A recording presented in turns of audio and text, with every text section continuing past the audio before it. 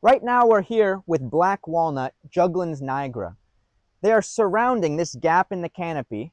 These trees have pinnately compound leaves, as all members of the Juglandaceae, and they have this completely spherical nut, which makes them easy to identify to species. Akash is here in the understory to show us what's growing. This spot is pretty awesome because we got two different species of Impatiens or Jewelweed. On my right, we got Impatiens capensis or red jewelweed, and on my left, we got Impatiens pallida or this pale yellow jewelweed. What's cool about this flower is it has a zygomorphic corolla, meaning that you can only split this flower with one plane of symmetry into two perfect halves.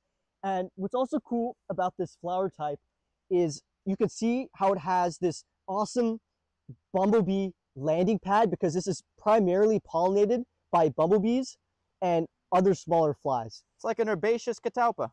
Yeah, for sure.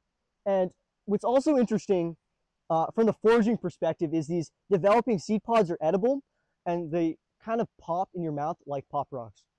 Another common name for this impatiens is touch-me-not because of the explosive dehiscence of the seed pods.